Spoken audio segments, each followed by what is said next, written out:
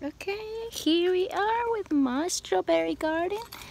I have been growing for 6 months. In this laundry basket I have this plant, which I have no clue what it is. I don't even know if it's a weed or if it's a good plant, but it's there now. You guys see that locust over there? No, probably bad news, right? Probably bad news. Anyways, under here there is a yellow leaf, and I like to take those things out.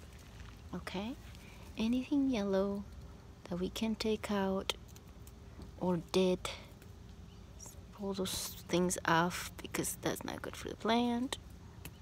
Okay, and right here we go around the corner and we see another yellow, but look at that beautiful flower. That's what we want. Okay, we're gonna go around, and on this side I have some basil. You see that? And I let that thing flower. Hopefully it can just dump some seeds. Who knows? Can start something.